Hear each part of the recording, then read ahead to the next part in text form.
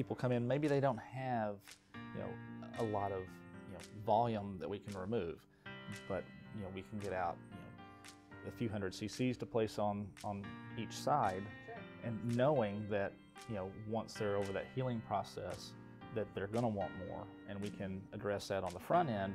Yes, we can put as much fat in there as we can possibly get out, and then we can do additional volume or additional touch-ups using the Sculptra if needed. And we do that quite a bit, and it's worked out really well.